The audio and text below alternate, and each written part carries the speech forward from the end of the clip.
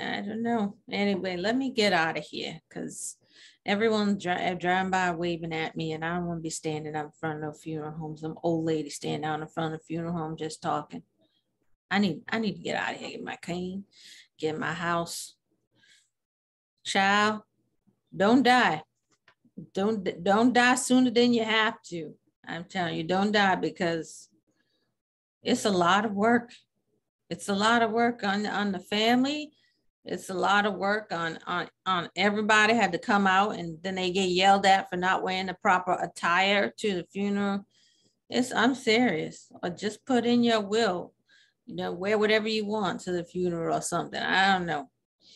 But I'm telling you, it's a lot of stress and aggravation and sadness. That's why I ain't wearing all black. I don't want to be sad.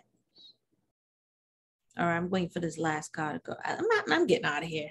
I ain't staying in front of here anymore. I'm out, y'all. I can't be standing up in this funeral home, sitting out here in this little chair they got. My arthritis. I'm out of here. I'm getting out of here right now. Right now.